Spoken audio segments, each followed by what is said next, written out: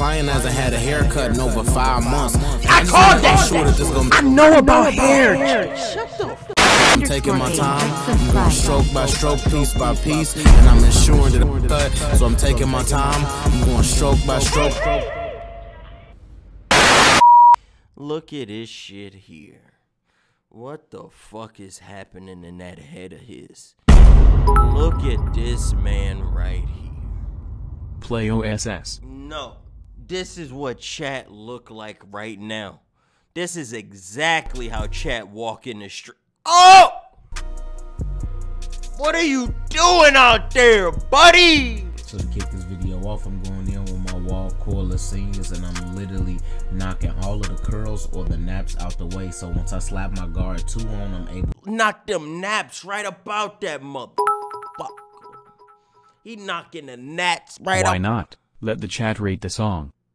He locking it. And this is a number 2 close. Damn, the hair holding on to the clippers. Look at it. Number 2 he had to pull that bitch through it. Understand that my client has a thicker grade of hair, so I decided to just do a 2 close. Jesus. In terms of chopping it down, and then I'll see what I'm gonna be able to do a little bit later. But that hair don't listen. Once you get those naps out the way, and once you get to going through that hair, you get to coming clean off the head, man. And one thing that was very interesting about this client, I had went into the shop early. You wish you had hair.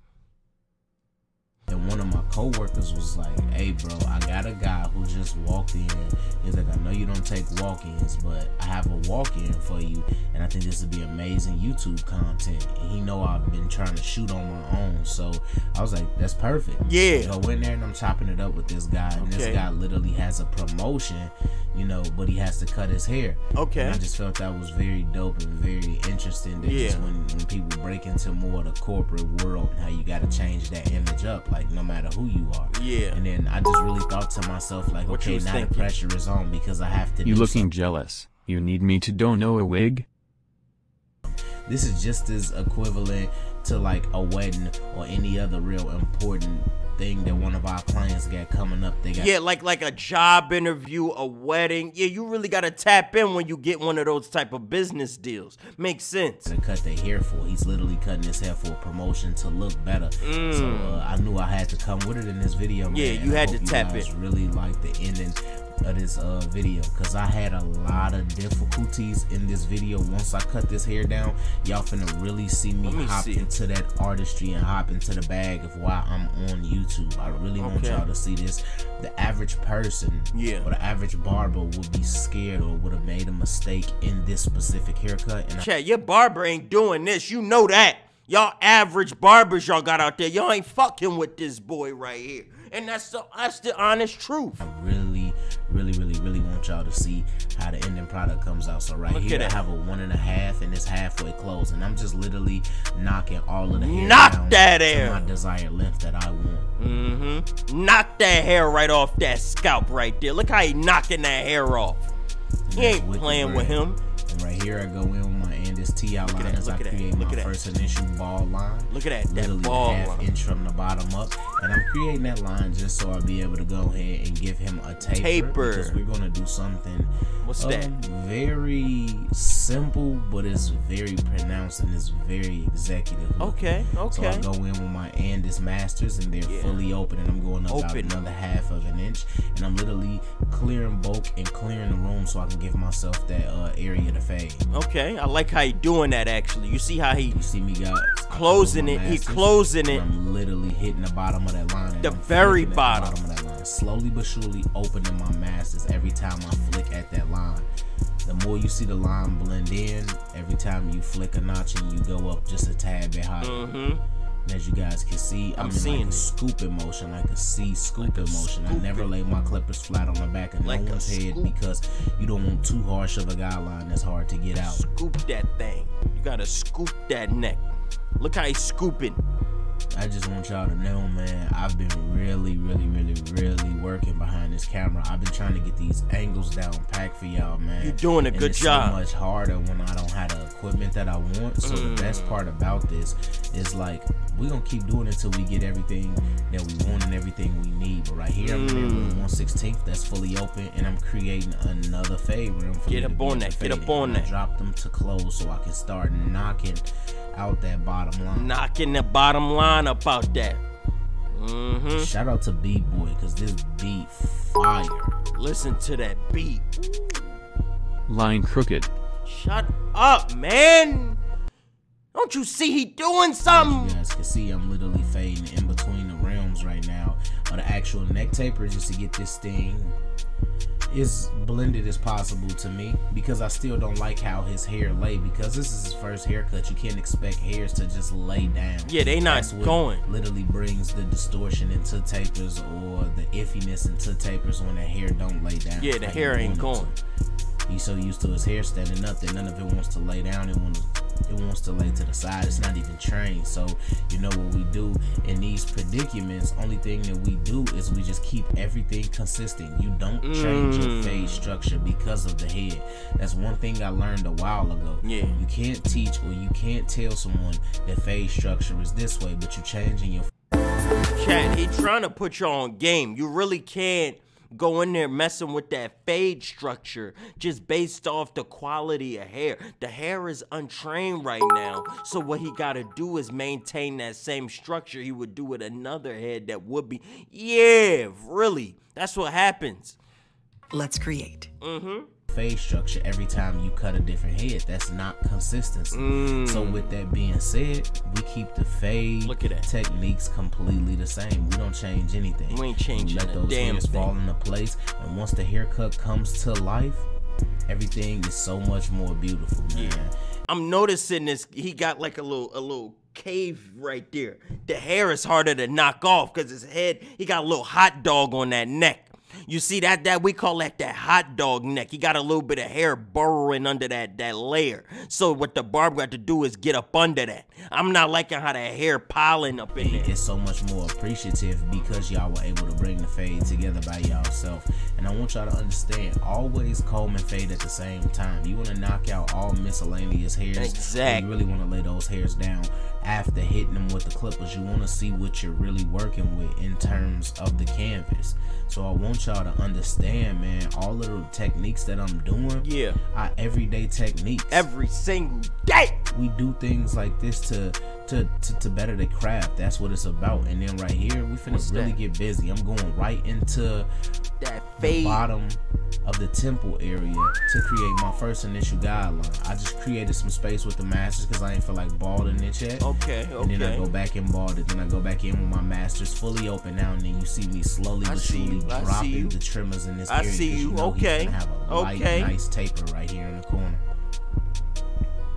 Okay, look at this. On my 1/16 guard, and it's fully closed, and I opened it up right here. Get up in that. So I give myself a little bit more room. Look at You it. see me bring the two together right here. Look at that. Look at that. That you are watching a master at work. At times in his haircut, I question myself so many times, and that's why I played that clip at the beginning. He never cutened my hair.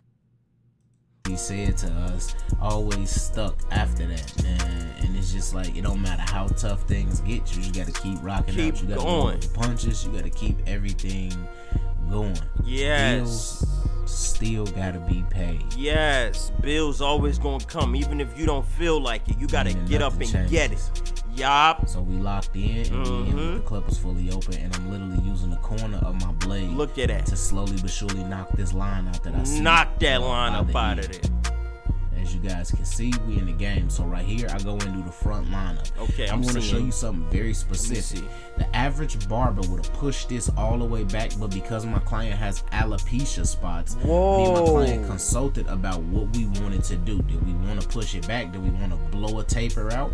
He wanted his curves, and he wanted his lining as natural as possible. Yes. Including his alopecia spots, but he wanted to be able to cover them using enhancement, because I showed him what I do. If he said enhancement, if I can use it well, then I can just fill in his alopecia spots. I said that is perfect. Okay. That gives me more content and gives me value to give to you guys. Thank in you. terms of YouTube, because anybody can do a straight lineup.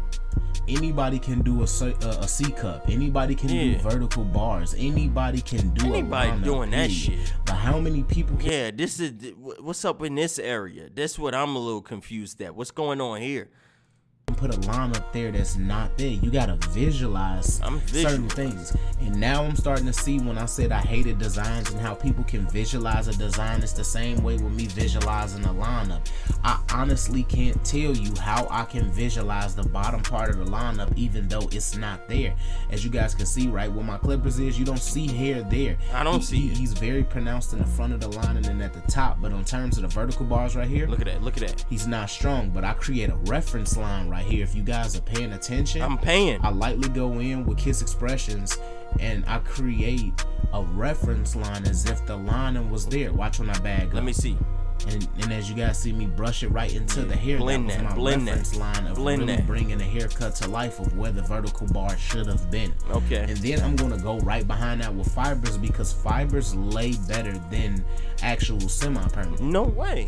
And I got up close on that to show you. Let me see. And because they lay better than semi-permanent in terms of laying better, they're supposed to be real hair better than the actual semi-permanent. So sometimes you have to double up your methods. Look at that, Chad. I went in with spritz as well. And then I just go in and I pronounce everything and I just re-hit my C's, and as you guys can see, everything falls into place. And when I tell you guys, and I can't stress it enough, this is literally my heart in the game right here. I love this. And everybody always kill in the comments about color enhancement, and you guys are I'm not cutting my hair and you not growing any, so you wasted both of our time. What do we gain from this? Got me about to nap while watching his naps. Look at it. How terrible the beard was. In terms of the beard, we wanted to knock it down as low as possible and reshape it. Yes. But what we had to do was literally manipulate things in a certain amount of time frame to make sure he made it back to the job on time. So what made it perfect for me is I went in with Kiss Expressions on an applicant brush and I literally framed out his whole beard without even doing it. And it's just a method to me that just makes beards so much easier. I can make them as crispy as I want because I do not like putting clippers on nobody's face. I honestly feel like Reese, get the nappy beard lined up. Too hard to be on someone's face, and people get whipped from the clippers on their face, so I'm not a fan of it. And a lot of people always thought that this was method or technique. It's just my technique of not destroying someone's face. But I like to get in and literally dry razor the actual line of the beard, and then I go in with my Tomb 45 shaving gel, and I put that all on the hairs that are around that line. And what happens with that? Dry shave his face. He does not have the skin to have a dry shaved face. He would bump up and the whole thing will be bad, and that's not what we don't want. So we that. Get real close to that line. Get up on that dry shaver that razor part on the line, just the line. They not even gonna feel it. It's not gonna hurt. None of that. You just hit those lines real quick, and then you go behind it with your shaving gel and clear majority of the area or clear all of the bulk with the shaving gel. And this right here is how you get the real pronounced clean lineups. Let me see. And right here I want to show you, he doesn't even have a C cup in this yet because it was so light. So you guys watch me bring this all the way together where the vertical bar should be here, and then now I'm curving it into the C with my client laid back. It's just easier for me to draw, and then I go right in with my straight razor. He in his bag. This what he getting into. This what most barbers couldn't have did. Man, and the beauty of YouTube to me, man, I honestly feel like bringing content like this is amazing because the average barber would have been scared to touch them vertical bars, man, because of the alopecia spots. But I want to be able to show y'all that you can always make something out of nothing, and that's just if you believe in yourself, man.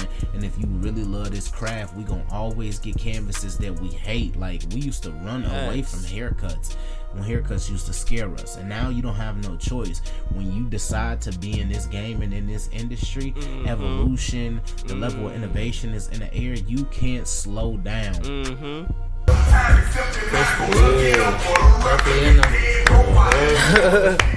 was the objective. He got that boy right for the summer. Look at him now, chat.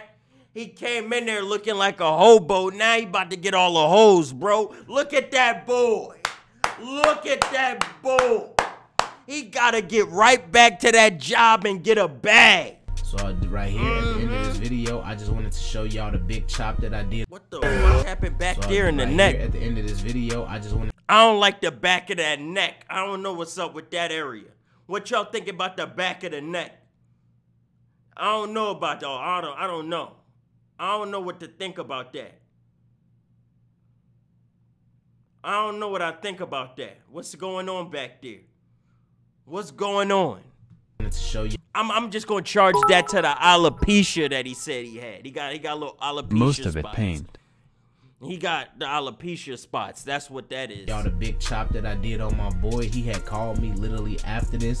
He got the promotion for the job. He definitely crispy. We back in the game. Y'all know what time If it you is. are painting your Hashtag hairline, aren't you just faking your looks just like women? Somebody gotta do it. Listen, man. If we in the comment section, hashtag TBT. This Chat, should I paint my hair? Chat, should I get a painted head? That's what I should do, honestly.